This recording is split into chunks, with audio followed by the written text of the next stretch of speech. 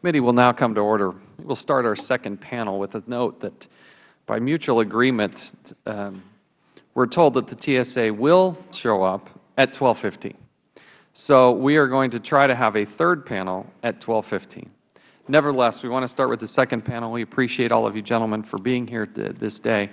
Let me do some brief introductions and then swear you in, and then we'll go to the 5-minute opening statements. Mr. Marc Rotenberg is the Executive Director of the Electronic Privacy Information Center, often known as EPIC. Dr. David Brenner is a Higgins Professor of Radiation Biophysics and the Director of Radiological Research at Columbia University. Mr. Fred Cate is a Senior Policy Advisor with the Center for Information Policy Leadership at Hunton and Williams. And Mr. Stewart Baker is a partner with the law firm of Steptoe and Johnson, LLP. We appreciate all of you gentlemen being here with us today. We appreciate your credentials and look forward to your testimony. Pursuant to committee rules, all witnesses will be sworn in before they testify. Please rise and raise your right hand. Do you solemnly swear or affirm that the testimony you are about to give will be the truth, the whole truth, and nothing but the truth? Let the record reflect that all witnesses answered in the affirmative. We will now start with opening testimonies. We'd appreciate if you would limit your comments to 5 minutes, but your entire written statement will be made part of the record. We'll start with Mr. Rotenberg. You're recognized for 5 minutes. Thank you, Mr. Chairman and members of the committee. I appreciate the opportunity to appear today before you. I also wanted to thank you personally for the leadership that you have shown on this particular issue, which is of great concern to the American public. I also want to begin by saying that EPIC fully appreciates the important mission that the TSA has and the importance of protecting aviation security. There's no dispute about that today. What I'd like to do is describe for the committee the work that we've pursued over the last 5 years concerning a particular airport screening technology that the TSA has adopted and now hopes to widely deploy in U.S. airports, and that is the body scanner technology. We became aware of this technology almost 6 years ago. We followed at the very beginning the concerns that had been raised about the privacy impact, about the health impacts, and also whether the technology would be effective. We were very cautious at the outset. We wouldn't make any strong statements until we had obtained more facts to understand how the technology would be used. So we began a series of Freedom of Information Act requests. We were trying to understand the technical specifications, the protocols, the contracts that had been arranged with the vendors. We also began to work with expert organizations, civil rights groups, groups across the political spectrum, groups that represent passengers, groups in the travel industry.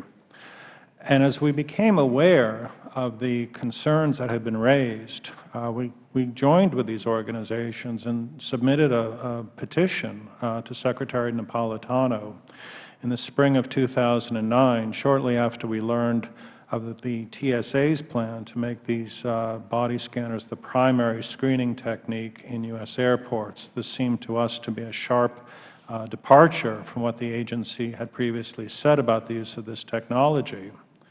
And so 30 organizations wrote to the Secretary in the spring of 2009 and respectfully asked her to conduct a public rulemaking so that there would be an opportunity for the public to express its views on the TSA's program, and so the TSA's decision on those comments would ultimately be subject to some type of judicial review.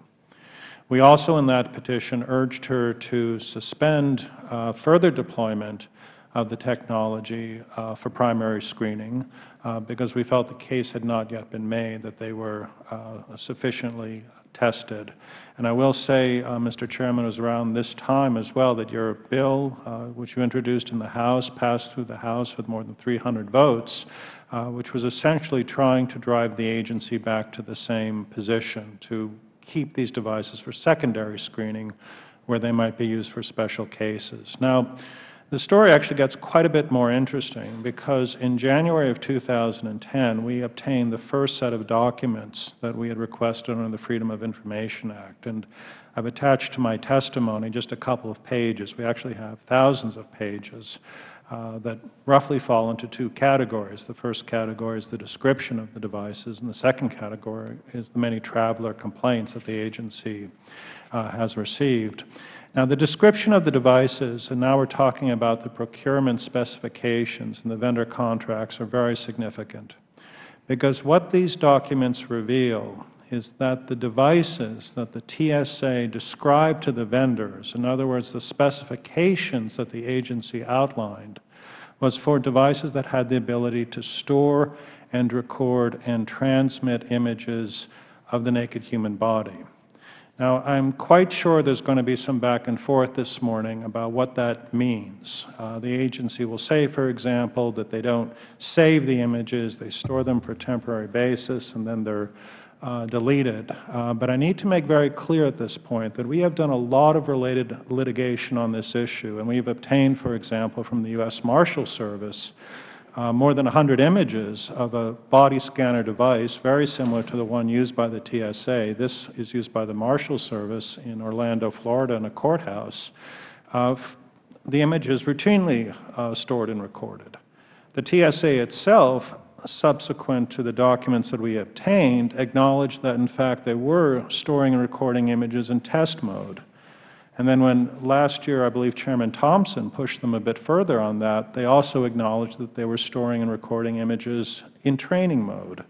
And now we know that the agency has over 2,000 images, and I'm referring back to the TSA, detailed images, 2,000. They will not turn over to us because they, for whatever reason, I think, don't want the public to see this.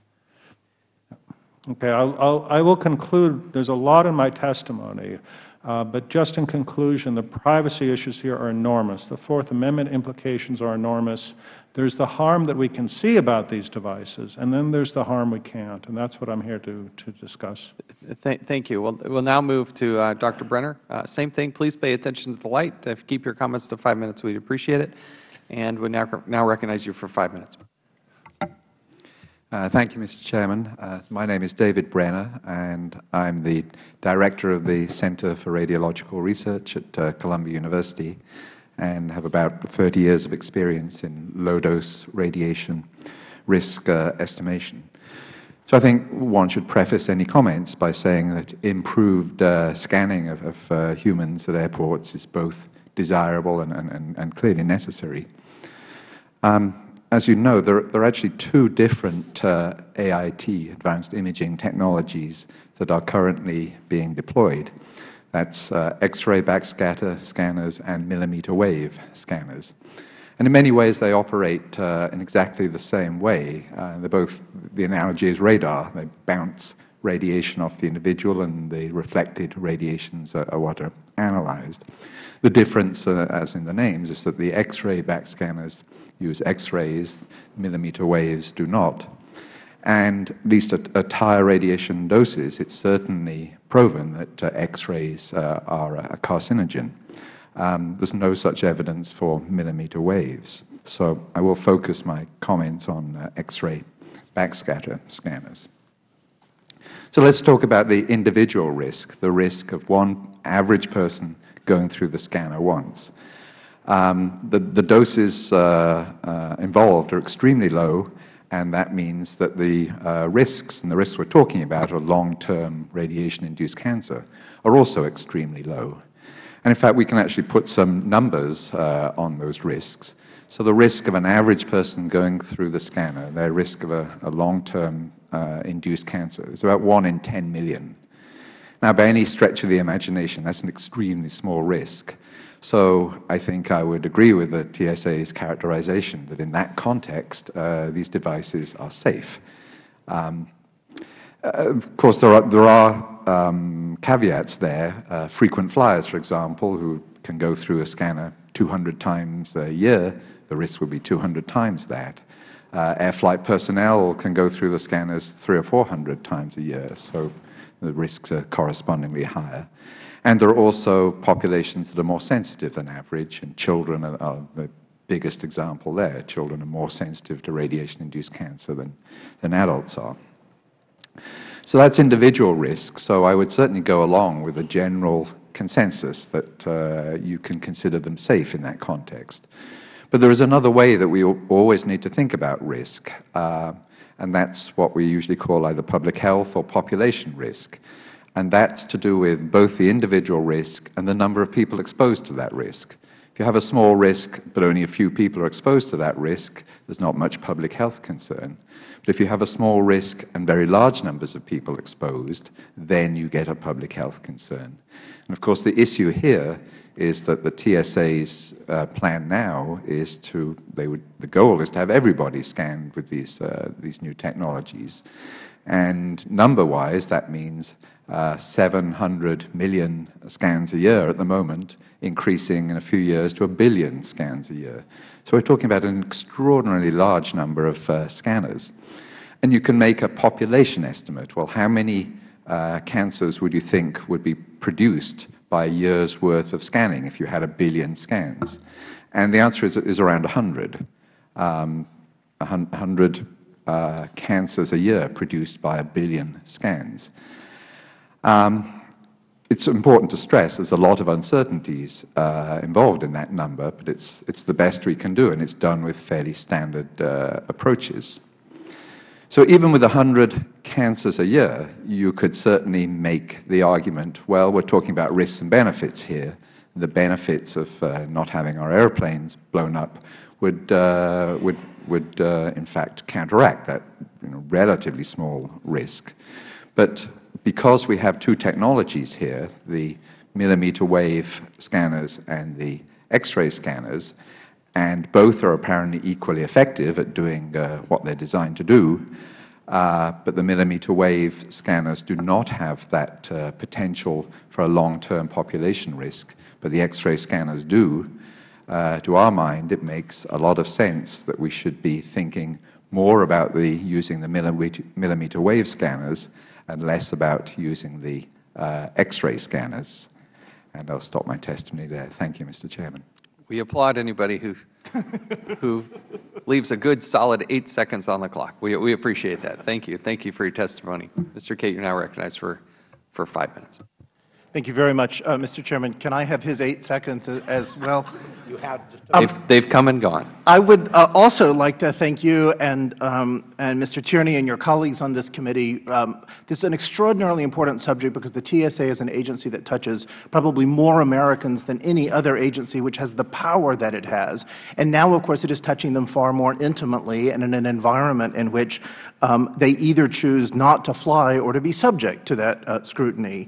And because so much of the work they do is governed by policies and procedures which are not made public, the review data on this equipment largely not made public, the oversight of this committee is exceptionally critical, perhaps more so than in any other area.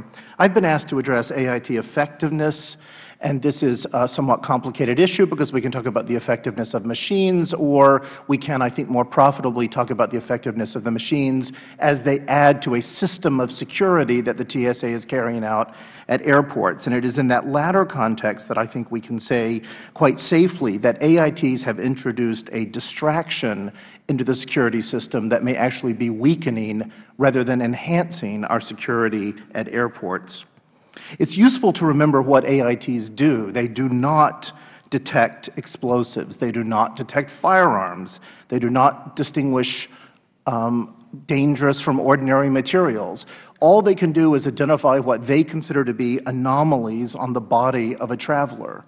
Now, that's a pretty limited function. It means if the traveler secretes something internally or even in his or her mouth and closes the mouth, they can get through security without the AIT detecting it.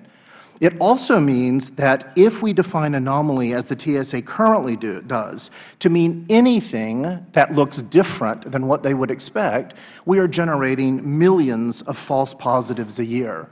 This is, of course, why we have to take tissues out of our pocket and dollar bills and candy. All of these are considered anomalies by the AIT. So despite the fact that these have been advertised to the American public on the basis they can see through clothing to really see if you present a risk, the opposite is in fact true. They cannot determine what a risk is. And therefore, we have turned the TSA largely into cloakroom attendants who are trying to get all of our anomalous goods off of us so that we can go through the machine, thereby leaving less for the TSA to have to screen. This high rate of false positives is one reason for concern. Another is that we, in fact, have a very difficult time clearing the anomalies that do go through the system. Because, in fact, even with a pat-down search, we often don't know what those anomalies are. And I mentioned in my written testimony, I was reminded of this last week flying through Washington National Airport. I had dropped an aspirin in my pocket, forgotten it was there. The machine identified this as an anomaly. You would think this billion-dollar technology could tell the difference between a tiny little aspirin and something that might pose a threat, but it cannot. So therefore, this required a pat-down. The agent pulled it out and said, "What is this?" I said, "An aspirin." He said, "Thank you, go right on through." Of course, he had no idea what it was, right? Once I had been subjected to the search, whether it was a dangerous chemical, whether it was an explosive, no earthly idea. He simply let me put it in my pocket, and I walked through. The search had gained us nothing. That is actually true, and following on our first witness this morning, with most medical devices. And I experienced this as a diabetic who wears an insulin pump. So I walk through. If I have the insulin pump on, I am then either subject to a complete pat-down, as if for some reason having an insulin pump makes it more likely that I will be a terrorist, or if I take the insulin pump off, I'm still left with a plastic cannula in my stomach that carries the insulin. This, of course, is an anomaly. I then become subject to another pat-down. The agent feels it and says, "What is that?" I say, "It's a cannula." Okay, 8 out of 10 have no idea what that is anyway. They say, "Thank you very much." They're invariably polite, and I walk on through. Right, 1 out of 5 say, "Oh, you're on an insulin pump." They're invariably polite, and I walk on through. Now, when I ask the TSA what it is about cannulas that they're so worried, they say, "Well, we're worried you might have bombs inside of you, and this would be the mechanism for setting it off." I have no idea how great that threat is. I do know that agent has no idea at the end of the AIT and the search whether that is true or not. All they know is that they detected a plastic piece of tubing coming out of my stomach, and I gave them an excuse for it. Now, let me conclude by saying I, too, am enormously respectful of the difficult and important job the TSA has, and would also comment on the extent to which so many TSA agents that I encounter are invariably courteous and I think extremely well-intentioned. I think they are as frustrated as we are by the irrational policies they are being asked to carry out. Thank you. And even more impressive, only 1 second on the clock. The Chair cannot thank you enough for wrapping up your testimony. I challenge Mr. Baker to beat that goal here as we recognize him now for 5 minutes. Push the button there. Yes, I appreciate being here. I'd like to just make 3 or 4 points.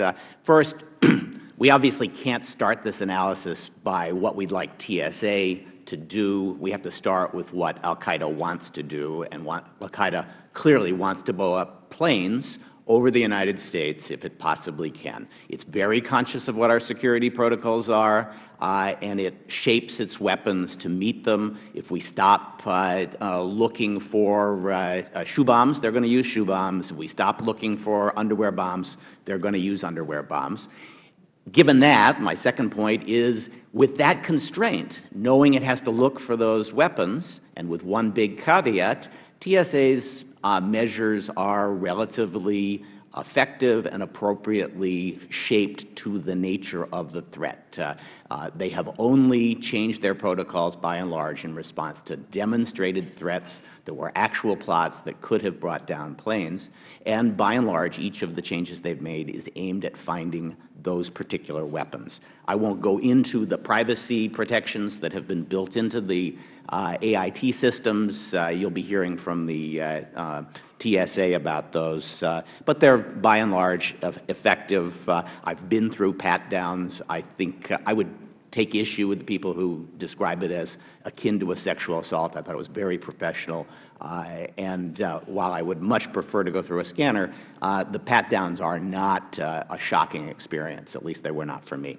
But let me return to the caveat, because I think there is a way in which TSA is not doing what it should and could. It is still looking for weapons. All of the measures that it has adopted since 9/11 are focused on looking for weapons. And as Representative Cissna said, the result is we're all treated as though we're potential terrorists. We're all suspects. We're all treated the same way and screened in the same fashion. We do not look for terrorists, and that's the reason TSA does not look for terrorists is it doesn't know enough about the people that it is dealing with to actually identify even a risky traveler. It doesn't know as much as a state trooper who stops someone on the highway knows about the person they've just stopped. It certainly doesn't know as much as other DHS elements like the Customs and Border Protection Agency know about people coming across the border, where in fact they know more and are able to move the travelers much faster. It doesn't even know as much as United Airlines. If you said, who is going to do a better job of using data to find terrorists? United Airlines would have more data to use than TSA. This does not make sense. And that brings me to my last point, which is that we've probably taken the search for weapons as far as we can. I know there are people who think that we've taken it too far. There certainly are possibilities for weapons. I don't think we've yet developed Fred Cate's aspirin bomb, but there are certainly possible weapons and places to hide them that our search for weapons is not going to find them. And therefore, we're going to have to spend more time looking for possible terrorists, risky travelers. And I would submit that most people who travel today would say, if I could give information, if the fact that I was just discharged from the hospital after an operation was information that was available to TSA so they could verify my story and speed me through the line, that would be a much better step than having everyone screened in the fashion they're currently screened. And so my suggestion for this committee, for the Homeland Security Committee, is that we allow TSA to set up some voluntary programs. We're already giving people a choice between a pat-down and a scan. Why not let people say, you know, you can have my travel information, you can have some basic background information on me. If that will make the screening more effective and faster, I'd rather do that than go through the scan every time or the pat-down every time. And so my suggestion for ways to improve the system that we have and potentially reduce some of the intrusiveness of some of the screening is to begin a process in which people can voluntarily agree that they'll give up information in exchange for faster screening. Thank you. Thank you. I continue to be impressed by the prompt nature of our panel. I would duly note that for future panels moving forward. Nevertheless, we would love to move to the questioning phase. I'm going to start by recognizing myself for 5 minutes. Mr. Baker, I think you make an important point that there are many of us that are concerned that what happens at the TSA is more TSA screening theater than it is about truly targeting and highlighting those that pose the greatest risks. I, for one, believe that the challenge before this country is how do we become more effective and less invasive, that we should not have to give up all of our personal privacy in order to secure an airplane. Nobody needs to look at my kids or my grandmother or whatever naked in order to secure an airplane. And we as Americans should demand that we raise the bar on both and protect people's personal privacy. And we shouldn't accept anything less. I would ask unanimous consent to enter into the record 3 articles that deal with the same topic. This first one, $19 billion later, Pentagon's best bomb detector is a dog. The Pentagon, having spent $19 billion trying to ferret out improvised explosive devices and the components thereof, have come to the conclusion that the very best way to actually find these bomb-making materials, whether they be in a car or on somebody's person, is the good old-fashioned dog. There's nothing like a good German Shepherd that can be a whole lot less invasive, much less costly. My fear is that what these dogs don't have, they don't have lobbyists. And I really do worry that we have propelled ourselves into this false sense of security that these machines work, that they're safe, and that we're not storing any images. And I have challenges on all 3 of those fronts because through my research and the information I've seen, I don't know that that's true. So again, I'd ask unanimous consent to enter these 3 into the record. No objection, but just a question, Mr. Chairman. Are those the actual studies or are those just articles about? Those are the articles referencing the study. Thank you. Without objection, they will be entered into the record.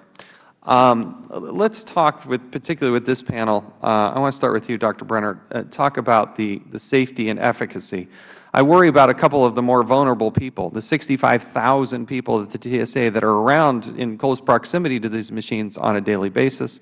We also have people, pregnant women. We probably have pregnant TSA or TSOs that are there working at the airports. We have people with pacemakers, for instance.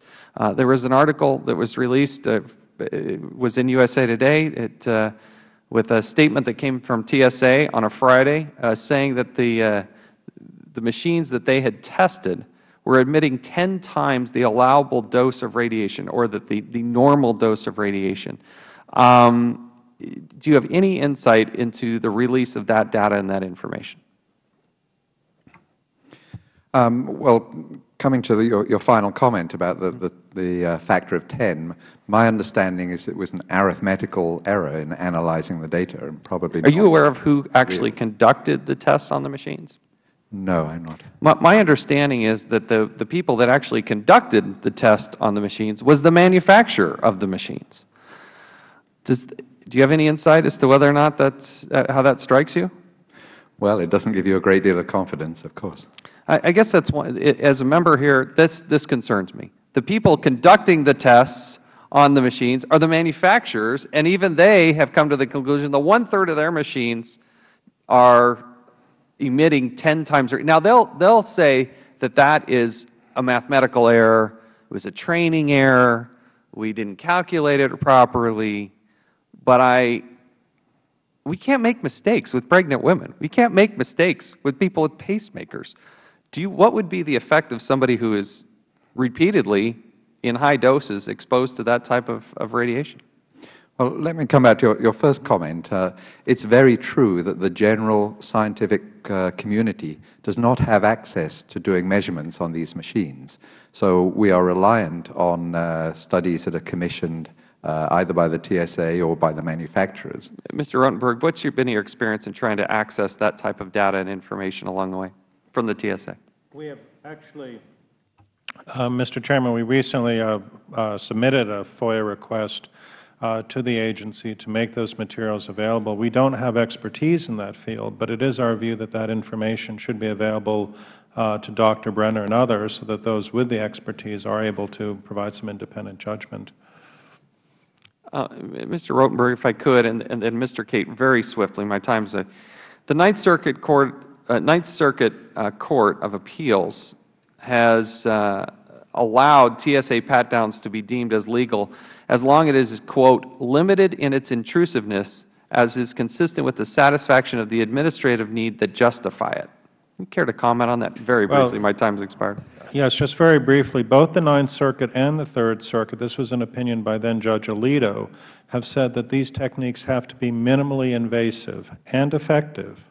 And our case against the TSA is that, in fact, they meet neither test. Mr. Kane. Thank you, Mr. Chairman. I would just echo that and add, when the National Academy of Sciences panel met for 2 years to look at the question of programs such as this, it recommended adoption of a framework that Congress would require agencies wanting to deploy equipment like this for to determine both intrusiveness into privacy and effectiveness. It would do this on the record to the extent consistent with national security goals, and it would do it in a way so that Congress could provide effective oversight. Despite the fact that DHS actually paid for that study, it has not implemented the frameworks. Thank you. My time has expired. Now I recognize the gentleman from Massachusetts, Mr. Deere. I just want to comment, Mr. Chairman, the panel did a much better job of keeping the time than the chairman did. So, and not being a stickler for time, I don't say that other than as humor. Guilty as charged. I agree. I think we need to take the time we need to take on this serious issue, but you all did much better. So, thank you. Let me just follow through, Mr. Cate. First of all, I thought your testimony was very interesting and very good, and I thank you for it. But I thought one of the interesting parts, are you an expert on the technical security aspect or on privacy aspects? Excuse me. I'm certainly an expert on the privacy aspects. I'm also an expert on security systems, but not the technical side of this. That's why I didn't direct my testimony to that point. I thought a number of the comments you made, I sort of been expecting the privacy angle, and then you hit it from the other angle. I thought a lot of your comments were very interesting. None more interesting, I think, than the last comment that you made about there having been a recommendation by the National Academy of Sciences for a proposed framework for evaluating the effectiveness and privacy impact of any new systems and technologies. And your testimony is that the TSA is not doing that on every plan that they put forward? That is my testimony, sir. I would say, of course, if they're doing it in a classified environment, I would not know that. Right. I think we'll have to ask them on that. Mr. Baker, do you know whether or not that's accurate? I don't know whether the particular framework recommended by the National Academy of Sciences was followed, but certainly these machines were put through substantial testing even at the beginning, at the end of the Bush administration. So they've been in testing for quite some time. But we're just not sure whether it was the NAS protocols or not. Yeah, and I have to say, everybody's got an idea for how you could do this testing better, slower, have public comment, have a judicial review. But we had an underwear bomber in Christmas of 2009. These machines were deployed in Thanksgiving of 2010. That was remarkably slowly. If we had waited for Mr. Cate's process, we'd still be standing around with our hands in our pocket. All right. Dr. Brenner, can I just clear one thing up with you, because I think it's important on that. To my knowledge, nobody refutes the fact that there was a mathematical error made by the manufacturer when he tested that. Am I right in saying that? Yeah, I believe so. Okay. I mean, I think it's important that we understand what the situation is, but there was a mathematical error, and whether or not that makes them really, really, really bad on math is one question, but I think we should just get the facts on that. Now, your testimony raises really potentially serious public health concerns, so I want to make sure I understand it correctly on this. The American College of Radiology released a statement, and it said, and I quote, "It was not aware of any evidence that either of the scanning technologies that the TSA is considering would present significant biological risk for passengers screened," end quote. Before that, the Food and Drug Administration, the National Institute for Standards and Technology, and the Johns Hopkins University Applied Physics Laboratory all determined that the radiation doses for individuals being scanned by X-ray backscatter machines was minuscule and far, far below the accepted industry guidelines. So according to those studies, one X-ray backscatter scan is equivalent to roughly 2 minutes of traveling in an airplane at altitude, 1 hour spent outside, just generally outdoors, or eating one banana. Do you disagree with any of those three studies that say the total radiation exposure provided by one X-ray backscatter screening is roughly equivalent to those basic everyday activities? Well, I don't think it's equivalent to eating a banana, but I do agree in general with the comment that the individual risk from a single traversal of the machines is extremely small. And in fact, I gave you a risk estimate of 1 chance in 10 million, which is, by any stretch of the imagination, extremely small. So I don't have any disagreement with any of those comments, really, except the banana. So now you say that your best estimate is that 1 billion X-ray backscatter whole body imaging scans will potentially cause 100 cancer incidents per year. Yeah, you multiply 1 billion by 1 in 10 million, and that's what you get. So does that mean that 100 people a year will be getting cancer from stepping outside or from taking 2 minutes in an airplane? There's no doubt that a lot of cancers that we get in our everyday existence, I mean, 40% of us get cancer, are radiation induced. We know this to be true. But those are unavoidable. The question is, well, this is potentially avoidable. Okay. All right. No, I get it. But I'm just trying to understand it better. So, yes, you might have 100 cases for being outdoors. Yes, you might have 100 cases for spending 2 minutes in an airplane at altitude. And yes, maybe there would be some impact for going through these scanners on that, but it's all about the same. I would agree with that. I think the general issue is because you have one risk in your life, that doesn't mean you have to accept other risks in your life when you don't have to. Mm-hmm. And you say it's perfectly possible that the individual risk could actually be significantly lower or indeed zero, but that it is also quite possible the individual risk could actually be significantly higher. Yeah, I think that's true. I mean, trying to estimate risks at these very low doses is very hard to do. Right. All we can do is the best. So the best effort. Did you do your own test on the emissions caused by these X-ray backscatter machines, or did you base your estimates on just on estimates of the emissions? Well, as I commented to the chairman just now, it would be great if the scientific community actually had access to these machines. We do not. Okay. Good. Thank you. Yield back, having used less time than you, Mr. Chairman. Without noting the time, we'll go ahead and move to recognizing the gentleman from Arizona for 5 minutes. Dr. Brenner, in my former life, was a dentist for 25 years. So we do understand that there's all cumulative aspects of all radiation. Am I not right? Yes, that's correct. And so cumulatively, how would you compare this to a full series of X-rays in the same type of radiation? And put it in layman terms. The doses are much lower than a series of, even of dental X-rays, even when they're ideally done. The key is ideally done, right? The key is ideally done. Indeed. Because a lot of scientific method is based upon peer-reviewed applications, is it not? Correct. And not having that availability, we're subjective to the industry's oversight, are we not? We are, in terms of estimating, trying to get a best handle on the actual radiation exposures. Trying to then go from radiation exposure to risk is another story that we're not particularly dependent on industry. But the basic thing you start with is, well, what was the radiation dose? And there's certainly uncertainty there. Well, it seems to me that the point that we keep bringing up in this committee is self-reporting numbers based upon government agencies. And so we're reliant on what the government gives us. And it doesn't seem that we're parlaying those or comparing apples to apples. A lot of times we're comparing apples to tangerines. So we're having some problems with that data, and that seems to be the biggest problem here. Mr. Baker, you alluded to something very interesting to me. I'm from Arizona as well, and you talk about a multi-tier task effect, that TSA is not really gifted in regards to analyzing certain factors of the passengers, and actually noted something about border security. Isn't there a place here for interagencies to be developing cross-referencing of looking at passengers, and what would hold that up? Absolutely, there is. CBP has access to a lot of information and uses it well. They essentially scrutinize closely about 1 out of 200 of the people who cross the border, and the rest just walk through. It's 30 seconds or less showing their passport. Providing more of that information to TSA so that TSA can make decisions about the kind of screening it will do for passengers is something that should happen. It has begun to happen, I understand, in the context of flights from Europe to the United States. That is to say, it's not so much that the information is shared, but that there are shared decision-making processes. I think TSA will be a little nervous about getting that information because in the past, Congress, Fred Cate, Epic have made a big fuss about them having any information about travelers, claiming that TSA has a travel dossier on us.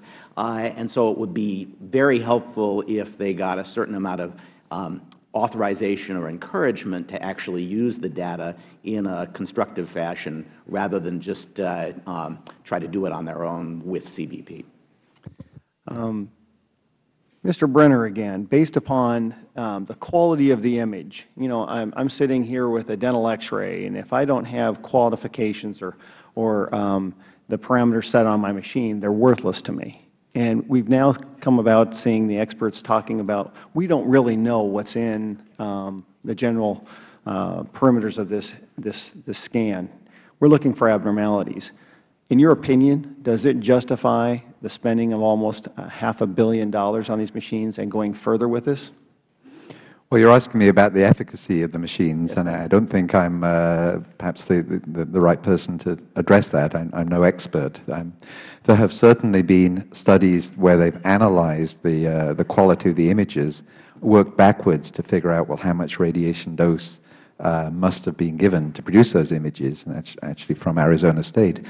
And the conclusion was the doses had to be higher than the doses that the manufacturers are suggesting. Mr. Cate, do you have an opinion upon that?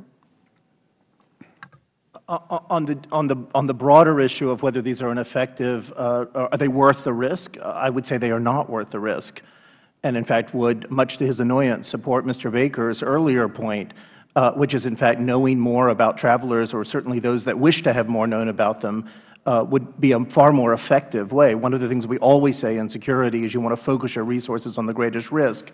We have built the entire TSA system around doing the exact opposite. Thank you very much. I yield back my time. Gentleman yields back within an impressive time frame. Thank you. Now I recognize the gentleman from Maryland for 5 minutes. Mr. Baker, I want to just follow up on some of the questions that our ranking member, Mr. Tierney, asked. And if you'll recall, he was asking about a number of issues. And there seems to be some, they look at these measurements in different ways. And so we're in a situation where Congress has to make critical decisions about our nation's homeland security and the public health based on scientific evidence. And it seems to be all kinds of ways they do these measurements. And questions have come up with regard to those measurements. But considering the conflicting scientific estimates on this issue and the significance of the security risks, what do you think, Mr. Baker, should be the next steps that Congress should take? Should we request further scientific analysis on the actual results of these machines instead of just using extrapolated estimates? Is that? I'm not a medical expert, and so I'm cautious about expressing a view on that. I can tell you there are some costs to delay, not only the risks to the traveling public, but for those who are worried about waste and abuse in government.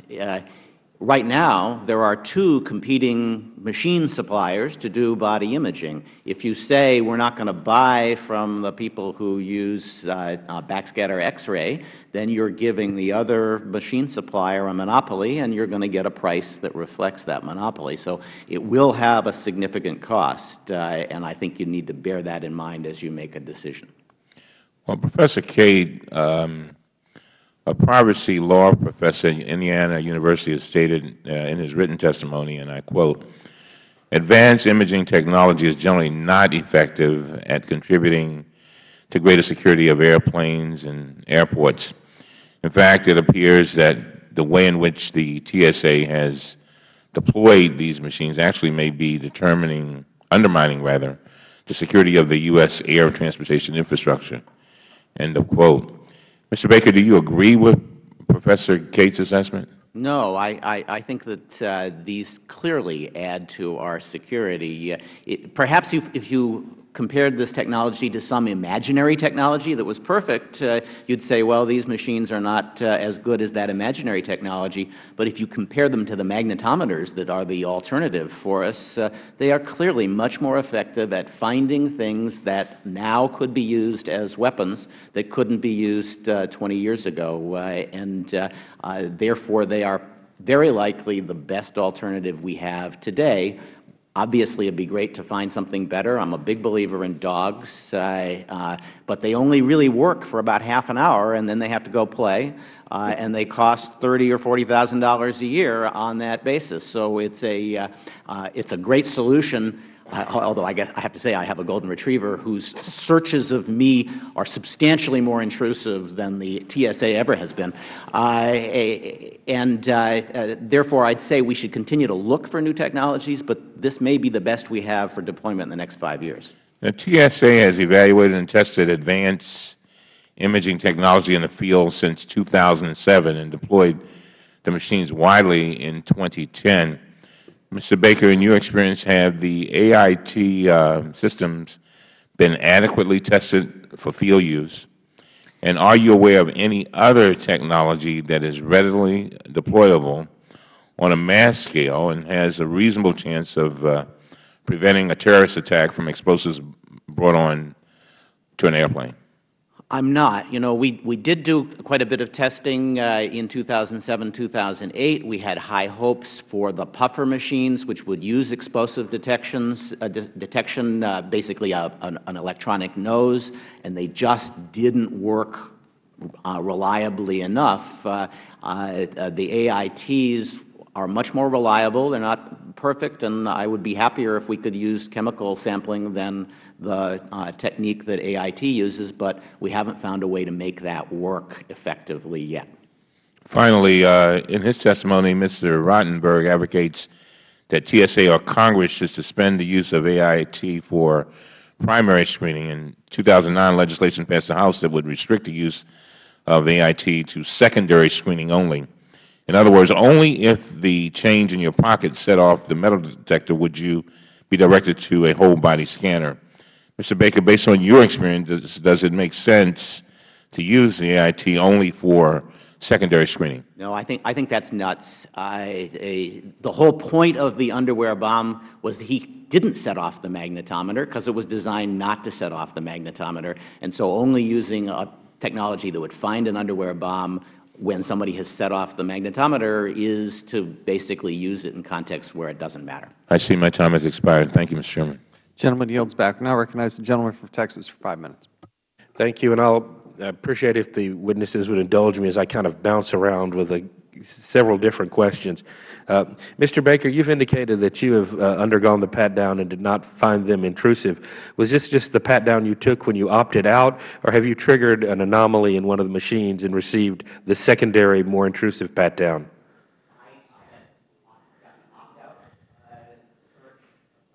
I've gotten the opt-out search, and I have set off the anomalies with change in my pocket, but the search consisted of having to show what had set off the anomaly. So I'm confident there are certain kinds of anomalies that would produce a more detailed search, but I haven't been through it. I have. You don't want to be through it. This one is to Dr. Brenner.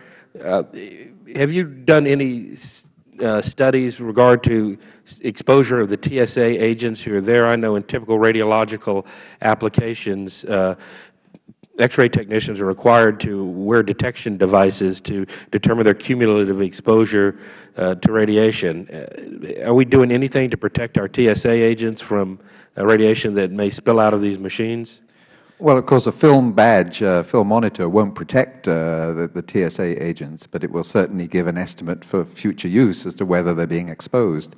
And it makes no sense to me at all that they're not wearing film badges. I mean, in any academic setting and any medical setting, anybody who has any association with ionizing radiation wears a film badge. Now, I don't know if you're married or not, but I'm going to assume you are. Would you let your pregnant wife go through one of these machines? I probably would not. Okay. And you indicate that the back scan or the back spatter X-ray is more dangerous than the millimeter wave technology. Are there any risks associated with the millimeter wave technology we're aware of at this point in time? Well, as scientists, we're trained never to say something is perfectly safe, but there's no evidence of risks associated with the millimeter waves, and there are no biological mechanisms that are established that would lead us to conclude that there are risks associated with them, which is in contrast to the X-ray situation where we know exactly how X-rays cause cancer. Great. And Mr. Rotenberg, your EPIC organization is a privacy advocacy group that I've been familiar with for some time, and I understand y'all's stance on the intrusiveness of these, especially the ones that show the image and not the Gumbies. What would your organization's stance be, or if you can't speak for your organization, your personal stance be on actual a voluntary trusted traveler program where the government is able to database certain information about you to allow you to bypass this type of invasive scanning? We've studied those programs as well, and I think what we've concluded is that there's simply no silver bullet. For example, the Clear Traveler program, which was a registered traveler program, that company, which had collected a lot of biometrics on frequent flyers, over 100,000 deep background checks, so that they could get that certification and go through the lines more quickly, actually found themselves in financial trouble. And they went out of business right after I gave them my credit card. Yes. So I can sympathize with that. But you see, the story gets worse, because having collected this extraordinary amount of personal information used to conduct the authentication in the airport, That was their chief business asset.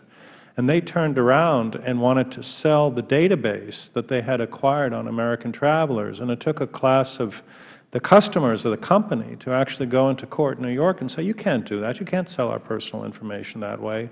So my warning here, and while I don't actually disagree that I think a lot could be done to improve the assessment of passengers, it's one of the recommendations of the IATA, this particular approach has been tried. And there are some risks. Do you think the airlines might be a better organization to do it? I know Continental Airlines keeps pretty good track of me, and every time I get 35,000 miles, they give me a free trip.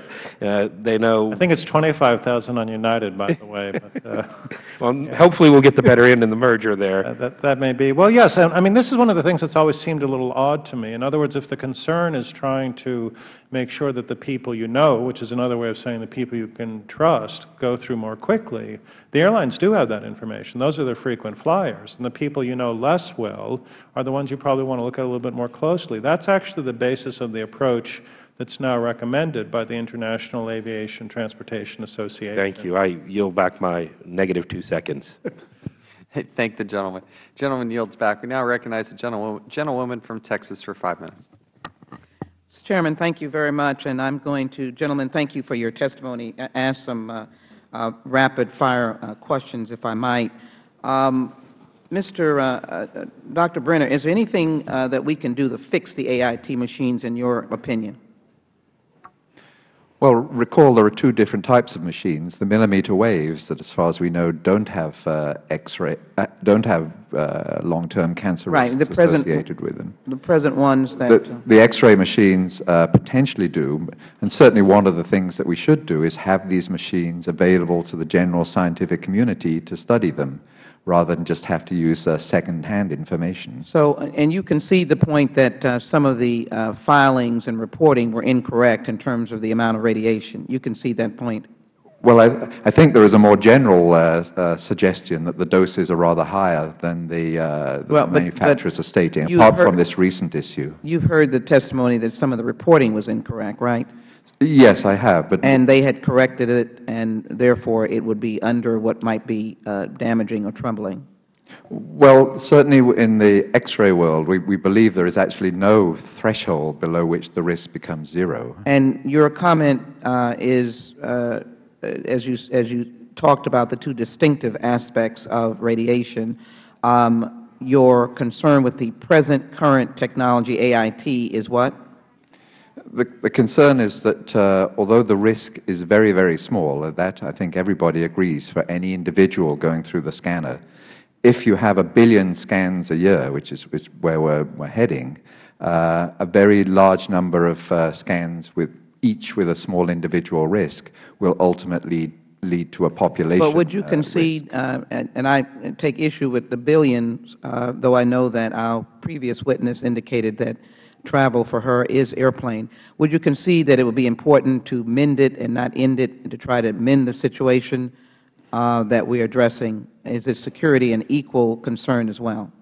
Yeah, I mean, of course we're trying to make a risk-benefit balance, and that's hence my comment about millimeter waves and I thank relative to X-rays. Mend it, not end it. Dr. Baker, excuse me, Mr. Baker, are you familiar with the lone wolf concept? And I know that we've seen each other before. How are you? Very good, thank you. Familiar with the individual acts of terrorism, don't need to be in a crowd. Had we ever seen before the shoe bomber that kind of incident? Was that a first for the United States? That was a first. Was it a first for the United States on Mr. Abdullah on that fateful Christmas day when we discovered someone had enhanced their body? That was a first as well. Then can you suggest, if I could very quickly, refer you to Administrator Pistol's comments about the idea of a multi-layer concept of technology, of imaging, that advanced imaging technology fits into the multi-layered approach of security. Is that important? I think it is. We have to give al-Qaeda a strong sense that their old tactics won't work, and the advanced image technology is the only approach, other than some very intrusive pat-downs, that make us reasonably comfortable that al-Qaeda can't slip bombs into their underwear and get onto planes. So, yeah, I think it's our best current use in the context of a broad, layered approach. And you can see that we live in a new world, a different world. Absolutely. Mr. Rotenberg, I've been a strong champion of the Fourth Amendment and the opposition to unreasonable search and seizure. You testified that AIT may be capable of storing and transmitting images of passengers. TSA has testified that both types of machines employed by TSA are currently incapable of storing or transmitting images. Do you dispute TSA's testimony that the machines are currently incapable of storing or transmitting images?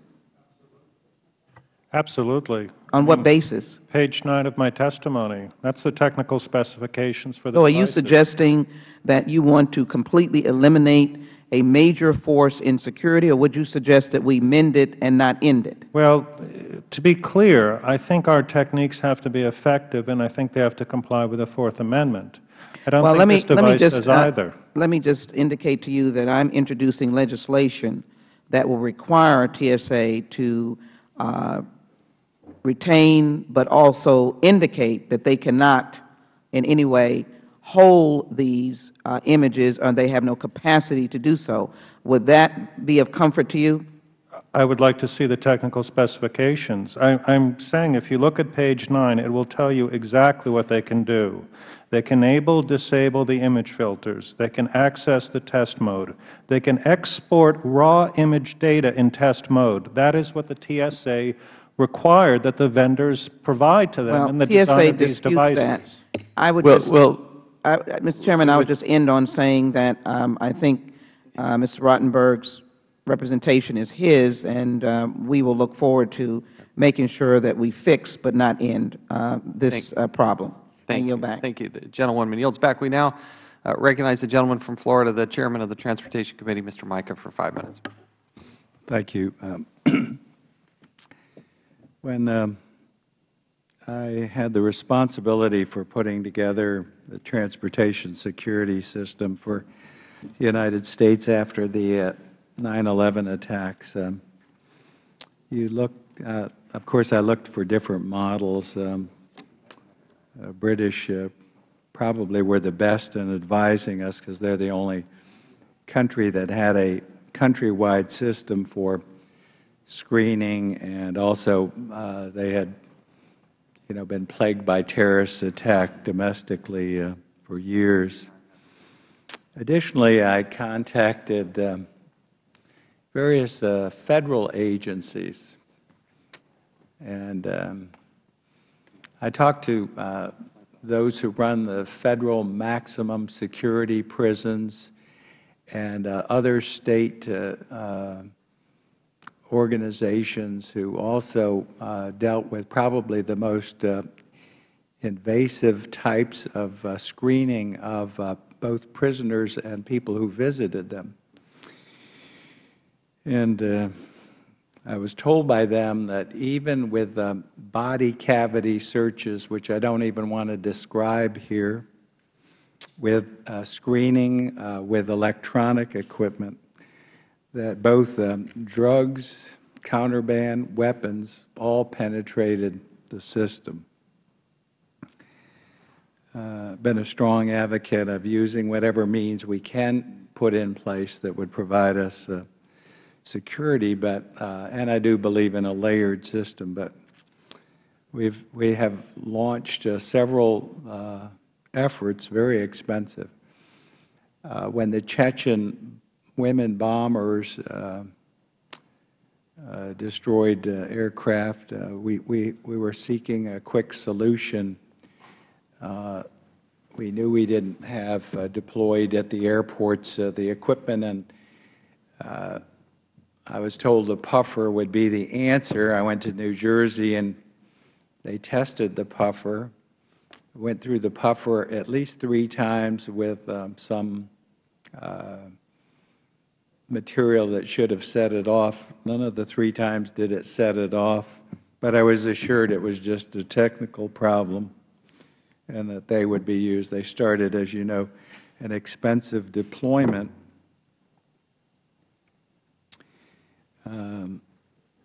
I was not advised when they were deploying the backscatter and the millimeter wave, although I did encourage them to look at millimeter wave, I must say, and have been supportive of using advanced technology. But I think the important thing is testing. Now, I was told the puffers would work, and they didn't work.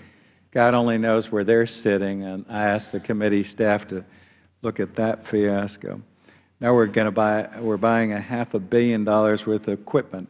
I've had that equipment tested. The results are classified, and I asked the members to review that. I can tell you the equipment is badly flawed. It can be subverted. Our staff went out, and our staff subverted the equipment. They informed me in a very simple manner. Mr. Pistol said, well, it may require more training or something, and GAO is clever. Well, what the hell does he think terrorists are? Terrorists have gone from a very sophisticated shoe device, and I visited Orly, interviewed people, saw what took place. I was awakened in Texas the morning of the liquid bombers, and we put in measures to try to deal with that. The diaper, I had in January tested the system for the pat-down, which is supposed to catch what this equipment doesn't catch or be another device. I can tell you, I can thwart the system not only visually, but and not that cleverly, but most folks know that they're not going to touch your junk, and more than enough dangerous material can get through because that system is flawed too. I'm very concerned again about the testing of this equipment before it was deployed. It looks like we've got a bigger puffer fiasco on our hands in buying this. If it wasn't just the $500 million, it's going to be another $500 million because TSA couldn't possibly use existing personnel or transfer some of the positions, the 3,770 bureaucratic positions in Washington to get their butts out working online. Of course, they're making $105,000 on average a year, and Mr. Pistol told me yesterday in testimony when I went before the Appropriations Committee that they start the average screener at $28,000 a year. Something seems out of kilter, but we've also seen them move from diapers now to cargo, so I think they're slightly bypassing these machines. Would you say if they're planning to blow up planes over the sky with electronic remote devices, would you say that that would be effective deterrent with these machines? I see all negative, let the record reflect all negative head shakes there. Finally, with surgical implants, I leave this question with you. We know that now the folks that gave us some of these devices and attempts are moving to body cavity inserts, which we saw in Saudi Arabia, and surgical implants. Does this equipment, can you tell me, will that detect that kind of a threat? I see Mr. Cate and Mr. Brenner. Doctor, can you need to verbalize this for the record. No, it cannot. Mr. Brenner? I would confirm that no, it cannot. It can't penetrate. Mr. Rotenberg? No, it would not. Mr. Baker, you care to? I agree. Thank you. Yield back. Gentleman's time has expired. We now recognize the gentleman from Massachusetts for 5 minutes. Thank you, Mr. Chairman. I want to thank the witnesses for their help with the committee. There are real privacy concerns raised by the use of the advanced imaging technology, and we're all looking for ways to maximize security while minimizing intrusions on that privacy.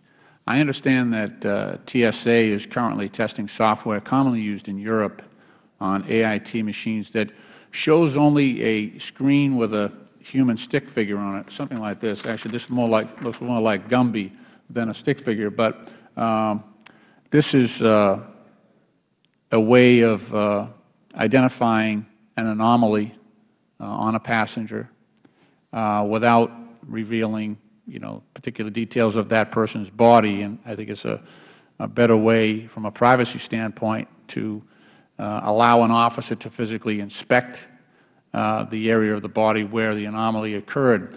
But at no point in this system would any human being ever see an actual picture of the passenger being screened. And once approved, TSA would be capable of deploying this software across many of its machines in a matter of weeks or months. Mr. Rotenberg, would the employment of this software resolve the principal AIT privacy concerns raised by EPIC in your litigation against TSA? Yeah, Mr. Lynch, it wouldn't. And let me just make a few brief points. First of all, regarding the European experience, it's important to note that very few European countries are adopting AIT. Manchester Airport has it. Schiphol has it, which is where the automated target recognition software is being deployed. Italy tried it and then dropped it. We're really alone right now at this point in treating air travelers as we do in this country. But people do point to Schiphol because they have deployed ATR. Now, it's a different configuration. The other thing that you need to know about this is that the TSO will not be in a remote viewing location. The TSO will actually be standing now in front of the passenger, looking at the so-called Gumby image, and then identifying on the person now in front of them, by the way, those areas of the body that alert for an anomaly. And that will then lead to the subsequent pat-down to try to resolve what the anomaly is. Now, you could say that that's less intrusive because the image is not as detailed, but of course what the TSA told us previously was that the reason they had the TSO in a remote viewing facility was to avoid the problem of the TSO viewing the passenger. Now you're back into that realm with the ATR. The other problem is that the devices will still record the image in its unfiltered form. All of these techniques, the ATR is simply a photo processing technique. It's a bit like when you have a digital camera. You take a color photo, you can make it black and white, you can invert it, you can add sepia tone if you want to. But what you started with is the actual image, and that's still what TSA will have, and that remains our concern. We think more needs to be done to try to resolve the problem of the unfiltered image that the devices will capture. I see. But in terms of, well, let's if there's no need, if they're not using the detailed image to make their assessment, I'm assuming that it would be less problematic to get rid of that part of it then. Well, you see, it's a bit of a trade-off. The image that's displayed on the screen will be less detailed, no dispute. On the other hand, the image that's captured will be the same, and the TSO, instead of being in a remote room, will now be in front of the passenger. So that's roughly where you'll end up. Well, the current system, the TSO is in front of the passenger. They have two, actually. There's the TSO in front of the passenger, and he's communicating by headset with another TSO who's in the remote viewing room. And the TSO in the remote viewing room says, we've got a problem under the right arm. You need to look there. But what I'm saying is that neither TSO under this scenario would be looking at the detailed image of the passenger. That's correct. It will be a generic figure. Now, I will say that I don't see how the privacy dimension is encountered here. If both TSOs are looking at this, right. What does it matter whether the person's in front of the passenger or not if they're not looking at a detailed image of the passenger? Well, because the device will capture. I understand that part of it, the technology, right, and they're not using the detailed imaging for any purpose in this process, so I imagine that could be deleted. It could be. I want to point out also, in terms of the rollout of the ATR, when Administrator Pistole was asked about the use of this technique last November, I think this was in front of the Senate Commerce Committee, he expressed a lot of concern. He said it was, at least in testing, creating a lot of false positives. Now, it may be that TSA has solved this. My time has expired. Thank you. Gentleman yields back. Now I recognize the gentleman from California, the chairman of this committee, Mr. Eisler, for 5 minutes. Thank you, Mr. Chairman.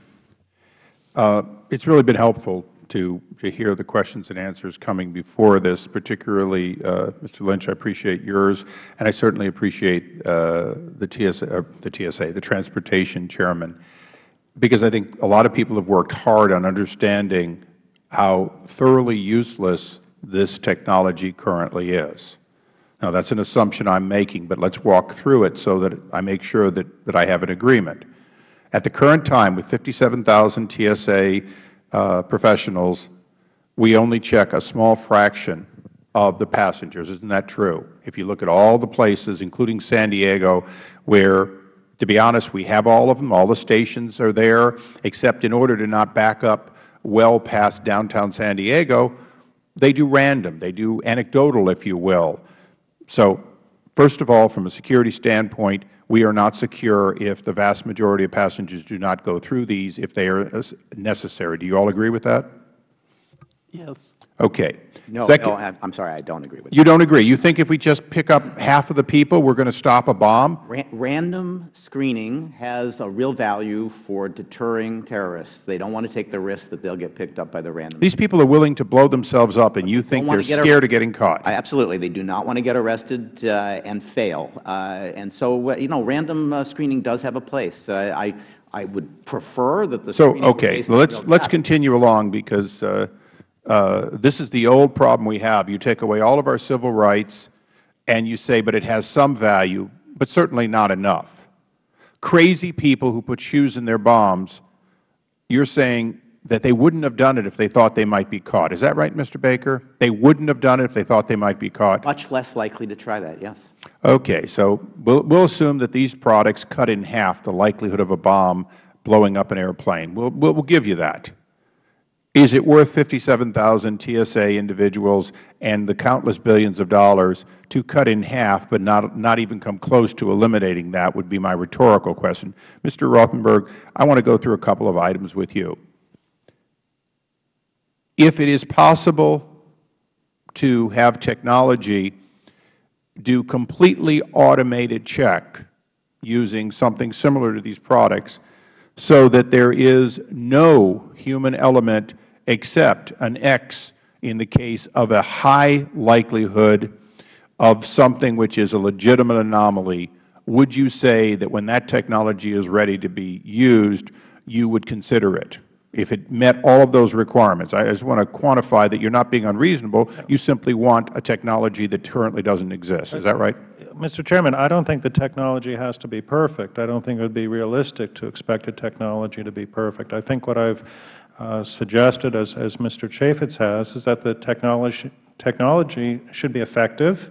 I think that's reasonable. And I think it should be minimally invasive, because that's what the courts have told us that the Fourth Amendment. And at the current time, the false positives are huge. I've watched them. I mean, it doesn't take much to go through these lines and see every third or fourth person who actually goes through the machine in a secondary. And by the way, that's after they pause and wait for quite a while before they're allowed to go forward. Mr. Brenner, I'm particularly interested because of your, Dr. Brenner, I'm sorry, your knowledge and experience. Do you remember the fluoroscopes of yesteryear and what they did to people who had their shoes fitted using that technology?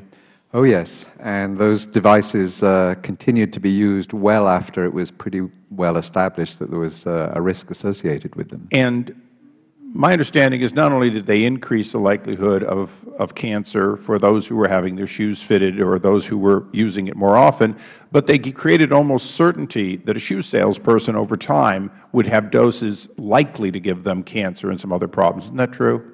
You're right. The biggest doses were to the salespersons rather than the individuals getting the foot examination. So clearly these products, although they may be less than the fluoroscopes of old, they're showing about the same thing. They're designed to show about the same thing. They, in fact, represent a high likelihood that our 57,000 TSA individuals who are not badged to see if they're getting excess dosage are getting dosage far higher than the rest of us would, even as frequent travelers. Well, I'm not sure I know the answer to your question as to whether it's really a high likelihood. But they're getting higher dosage. Almost certainly so, but I think we need to measure those doses. Well, and that's one of the points I think this committee has an obligation to do, is to see that the measurement begins immediately, even if these things are not going to be stopped.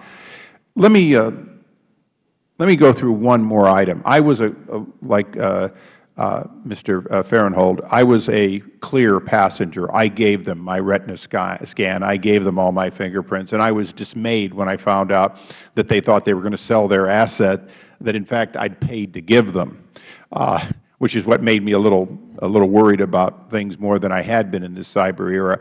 But let me just ask the simple question, and including you, Mr. Baker, since you think that everything helps a little.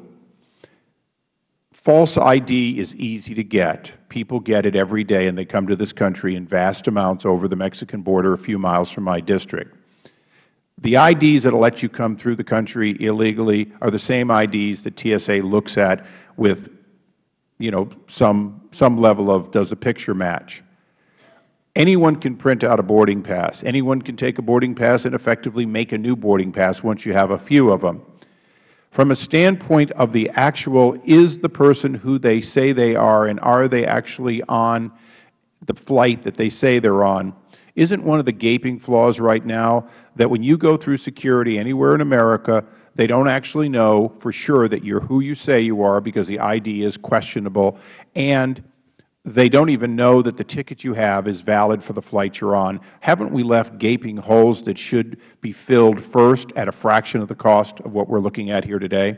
Just quick answers from anyone that wants to partake, particularly you, Mr. Baker. Yes, for sure, bad ID is a problem. TSA has done a much better job than the airlines did of checking those IDs. That's why they have the loops. That's why they have the fluorescent lights. They are checking ID, and they're finding fake ID much more than was the case prior to TSA taking over that responsibility. Yes, I remember they claimed that my government ID as a congressman was fake, and they wanted to see backup California driver's license, which anybody can get, even if they're not a citizen. Mr. Chairman, thank you for your indulgence. I yield back. Thanks. The gentleman yields back. With the Chairman's indulgence privilege here, again, I recognize myself and then Mr. Tierney here as we wrap up this panel, and again, do appreciate all of your participation. Mr. Baker, would you agree or disagree that layered security is really the only way to move forward? There is no foolproof solution. Absolutely. My concern is that these whole-body imaging machines, as they've been deployed, do give us a false sense of security, and in fact are in part security theater, as I call it, that don't necessarily give the degree of confidence that I would like in securing that airplane. Your concern is, but just by going through the metal detector, there are things that go undetected. But conversely, aren't there things that go through a whole-body imaging machine that go undetected?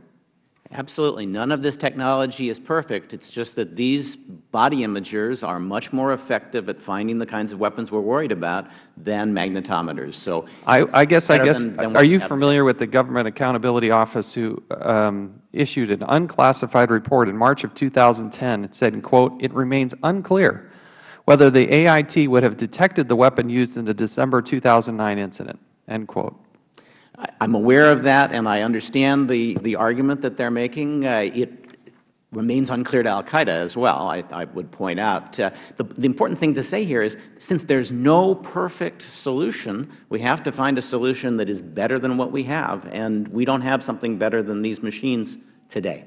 And while you mock the idea of using a dog because you have an overly aggressive schnauzer or something, No, I think it's a great idea. I don't mean to mock it. It is a great idea. It's just that it doesn't. Would you agree or disagree with the Pentagon, who says that this is a more effective way than the current AIT? In fact, do we have up the slide here? I just returned from Afghanistan 2-3 weeks ago. If we could pull up that slide. How many whole-body imaging machines do you think we've deployed to Afghanistan? I have no idea. Yeah. How many have we deployed to Iraq or Pakistan, where we have literally over 100,000 of our men and women in harm's way, where we have to deal with the threat on a daily basis? What I'm looking at is people who are really, truly concerned about what's going on in the green zones. They're dealing with these improvised explosive devices, which come at them in every way, shape, or form. We're not deploying whole-body imaging machines. We're deploying dogs. And to suggest that they only work for 20 minutes, I believe, is wholly inaccurate. I think the TSA is failing us because they are so insistent on technology. Technology for technology's sake doesn't work. Technology is great, but if it doesn't work, it's not so good. And what I worry about, as the gentleman from Massachusetts pointed out, in going to a Gumby-like type of thing, what if the technology is not working? So again, I wish there was a foolproof solution. I wish we didn't have to deal with the reality of the threat that there is truly terrorists that want to kill our people and blow things up. I worry, though, that the TSA is maybe a little too anxious to deploy technology, even though we know from a parallel experience in Afghanistan and Pakistan and whatnot, they're so quick to deploy technology at an enormous cost, an invasion of privacy, when there are things out there that will make us more secure. I show you this picture because, again, 3 weeks ago, they weren't importing whole-body imaging machines. They had dogs. We have the State of the Union here, one of the most highly secure events out there. They bring in the dogs. That's the point I guess I'd like to make. And I worry that we spent $30 million bringing in puffers with the suggestion that they would work, and then only to find out that they really didn't work. The last point, and Mr. Baker, I appreciate all of you being here. There was one part of your testimony that did trouble me. It was this part that you found that, and this is a quote from your testimony, critics are making a privacy mountain out of a molehill, end quote. You also said that privacy concerns are, quote, counterproductive. And in this day and age where we're trying to balance the Fourth Amendment, the right of Americans to be secure, how do you justify saying that the privacy concerns are counterproductive? We heard a testimony from Representative Cissna here to say that critics are making a privacy mountain out of a molehill. Absolutely, because if we had listened to the privacy advocates, we would have no machines deployed. We would have no protection against the kind of bombs that were used on December 25th, other than magnetometers that do not work. That's the result of privacy lobbying, and I think it's counterproductive. Well, I, for one, wholeheartedly disagree with you. I think that a lot of people have offered a reasonable use of certain machines in certain instances. I, for one, believe that as a secondary screening device, that the whole-body imaging machine does have a certain place. Somebody has a hip replacement, a knee replacement. I think that's a productive use of those. I guess the question or the encouragement I'd have moving forward is to try to find the balances between the Fourth Amendment that we have, increasing the security of the airport, lessening the evasiveness. That's, I think, what we should all be striving for. I now recognize the gentleman from Massachusetts, Ranking Member Mr. Tierney. Thank you, Mr. Chairman, and thank our witnesses again. Interesting idea on this. I don't know if anybody on the panel has the technical expertise that warrants this as a fair question of them, but I think, Mr. Baker, you may either have it or be as close as anybody on this. Would the AIT detect, or would it have detected a powder or a liquid explosive? My understanding is that it can detect unusual bulks and volumes and different textures that don't match the body or that are not, don't fit the body profile. But to some extent, there's an amount of judgment in that. And one of the things I worry about with these Gumby figures is the judgment is going to be made by the machine, and we have to be sure that they can do that right. So at any rate, it wouldn't identify it as a powdered explosive or a liquid explosive, just something that isn't normally on a body.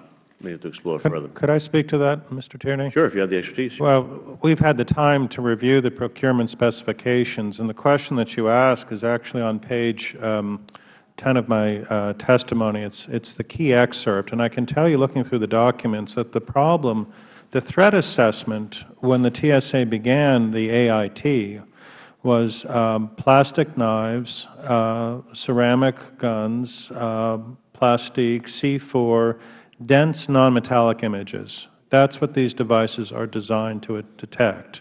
And you see the problem of PETN, which is the powder that was used by the trouser bomber and the shoe bomber, the devices were not designed to detect. So when you look at the research that came out post-December 25th, the GAO report and the academic studies, I mean, they're largely inconclusive, but they're inconclusive as to the fact that the powder would not have been located, and that's in the procurement design. Thank you. You know, Mr. Baker,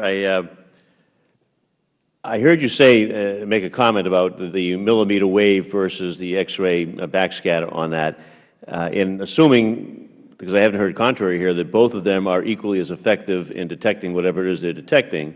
The millimeter wave apparently doesn't raise any evidence that there be a public health safety problem here. But we buy both of them, am I to say under your testimony, because going to one supplier would keep the cost lower, so we may use one that has a public safety question and one that doesn't as a cost-effectiveness measure as opposed to any other reason to have both of them? As I said, there will be a cost to going to a single sole supplier for something as significant as this purchase. So we have to decide whether or not that cost outweighs the risk of one of them having that. Absolutely, and I think that the TSA view has been that they think that all the studies suggest the risk is so we should explore that, I think, a little. And then finally, not to be contentious, Mr. Chairman, but just to, I think, raise the point that, again, we should go back to having some sort of framework for evaluating the effectiveness and privacy on everything. I know two things. One is there are 300 AIT machines currently deployed in Iraq and Afghanistan. It's not like they're just dogs over there. They've been used for the past 6 years. And I just quote from an article that appeared on March 1st of 2003 that examined the possibility of replacing bomb-sniffing dogs with handheld chemical systems. Among the drawbacks of using dogs, the article stated, is that they require rigorous training, testing, and validation exercises in various operational scenarios and with different types of explosives. The animal's performance, which requires constant retraining, frequently declines over time and after extensive field work. According to the article, the dogs became tired after 30 to 120 minutes, which means using more than one dog at each location. Dogs also exhibit behavioral variations and changing moods, which might affect performance. In addition, dogs often trigger false alarms because they are trained to detect chemicals which may appear in other forms than just explosives. And finally, terrorists also may turn to certain stable explosives that emit very little chemical vapor and are therefore harder for jobs to detect. So while I wouldn't totally exclude dogs from the equation in a layered system or whatever, I think they ought to be put through the same evaluation process for effectiveness and for privacy indications on that. As we move forward, we'll, I assume, try to do that. Yield back. Gentleman yields back. Are there any other members seeking to ask questions of this panel? With that, we will thank the panel members for their participation, your efforts, your time in preparation of this testimony. It would allow also for 5 legislative days for members to submit other information. We would also ask and hope that you would cooperate. If members have additional questions, that they be able to submit those to you. If you can provide those answers back to us, we'll make sure that the other members of the committee have that. We thank you for your expertise, for your insight into this, and thank you for your time and effort to be here today. The second panel is adjourned. We had talked about, as they dismiss here, we would need some time to set up the third panel. But I've also come to learn that this committee room has been scheduled and has been committed to that needs set up and whatnot from 1:15 on. Consequently, it's going to be this chairman's prerogative to delay what was supposed to be 2 gentlemen from the TSA that were going to be here as part of the second panel, insisting that they have to have their own separate hearing and they can't be sitting next to somebody that they disagree with. That we are going to delay that third panel and we will reschedule it. We're hoping to do that the first week of April. Mr. Chairman, may I be heard on this? Sure. Mr. Chairman, I don't understand this at all. First of all, we have this whole discussion. We resolved the issue. We've asked the TSA to come over here today. They are here, so they came across to accommodate the chairman and the rest of this committee. Having them on this panel now or putting them on separately now is not going to be a time factor at all. It will take about a minute and a half to put up new name tags, and then we would have 45 minutes minimally to have this hearing, which would have only extended this current panel 45 minutes. I don't think there's any real rationale for that. I'm a little upset that we went through the whole process of trying to be cooperative. TSA did come downtown. It would be effective to have them testify at this hearing. I just think it's totally inappropriate, and I don't think your reasoning is sound enough to give us a real true matter of why it is you won't let them proceed. I ask that the Chairman reconsider, that he allow them to come out right now. They'll have 45 minutes. If you want to bring them back again, if you feel that it hasn't given you satisfactory opportunity to question them, I will agree to that, and we'll work that out for another term. But to send them away after having gone through that whole process this morning, bringing the Chairman and the Ranking Member of the full committee in, discussing it out, having an agreement, inviting them down here, and then sending them away, I just think is totally inappropriate and disrespectful, frankly. Well, I think I appreciate the gentleman's comments. I appreciate the working nature that our staff and the members have here together. Nevertheless, I do believe that this is of keen interest to most every member that is on this committee. I want to allow adequate time to hear their testimony and allow members to question them. We are also, under committee rules, allowed to have multiple rounds of questioning. We certainly have, right now, just a handful of members here without any sort of notice that would give them adequate time. We have run over by a good 15 minutes, longer from the time that we thought we would start the third panel. In deference to those members who do want to participate on this panel and ask questions, given the late nature of which this second panel was there, and given the fact that they had notice, we had planned on, they had committed to being here for this panel number 2, they certainly had adequate time to do that. I don't want to jump around anybody's. Rather than relitigate that issue, we had that issue litigated. The gentleman will suspend. Well, I have a difficult time the suspending. gentleman if you're will not suspend. going to follow the rules and adhere to our agreement, will suspend. then I'm not sure why I should agree to this. We did not. No, the gentleman will suspend. The agreement was that they were going to come here and participate on the second panel. Now, they refused to do so, and they came to that election by themselves. Was the Chairman not present this morning the gentleman when the agreement will was made that they would come and I would be testify? happy to yield. I will be happy to yield. Will the Chairman yield? No, not until I guess finish you're not making that happy. I'm not very happy. Until we finish my concluding, until I make these comments. We had anticipated that this panel would reconvene for panel number 3 at 12:15. It's past 12:15. It's, in fact, well past 12:15. The other thing that has come to light is we have another committee that has done research and work and preparation, and members have adjusted their schedules in order to accommodate that hearing, which is going to start, which would be less than an hour from now. Consequently, I want to do this the right way. I want to do it the right way for the TSA. I want to do it the right way for every member on this panel. So we have adequate time to get to the issues that need to be get at. So with that, I'm suggesting, in fact, I am ruling that we are going to move this third panel to another date. You said you would yield. Will you yield? I'm sorry. You said you would yield. Will you yield? Yes, please. All right. Rather than keep this going on so that you actually make it a reality that there's not enough time, let me just say one more time that there's 45 minutes. You don't know that the panel was going to go an hour with these people anyway. 45 minutes could be entirely adequate. Let's get them started. Let's get them out here. If you want to bring them back at some other point in time, you can do that. You have essentially all of the members that you had earlier here, and they were all made aware that we had come to some agreement this morning that TSA would come on at the last panel. This is no surprise to anybody. Everybody had their testimony from last night. I just find your whole reasoning behind this totally lame and inappropriate, and I'm not pleased at all with having come to an agreement this morning on that and have you come up with a rather lame excuse to put that agreement aside. I would ask you one last time to reconsider, and let's do this the right way and keep our working relationship as we've had it on this as a wholly cooperative idea, one that we can rely on each other's word. Would the gentleman yield? Mr. Chairman. Mr. Chairman, I know we may not complete this. I've been assured that the next subcommittee could move a little bit to give us a little additional time. I've also been assured we won't have votes before 1:15 to 1:30. My concern, which I share with the Chairman, is that we will need to ask the TSA to be willing to come back if we do not conclude by the time of the vote. If that can be agreed to, I would join with the other gentleman to try to start, but we would need that agreement from the TSA. Claiming my time, I would in no way impede that and would support that effort to have them back if that's appropriate, and we need more time to finish. On a point of order. Does any other member wish to? Yeah. Yes. Gentleman from Massachusetts.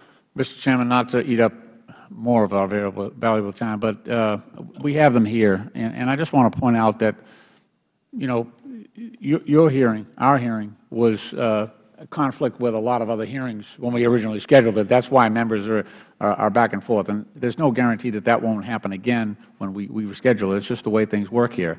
I do like the comprehensive aspect of this, where you had a bunch of good panels in here, and I'd like to hear from the TSA. I just hate to waste time. We've got 45 minutes. We could go at these folks, and I have some questions I'd like to ask of them, as I'm sure you are. And if we have to bring them back, we'll bring them back. I yield back. Does any other member wish to speak to this? This committee will stand in recess for 5 minutes while we redress, and we'll make a ruling at that time. Thank you.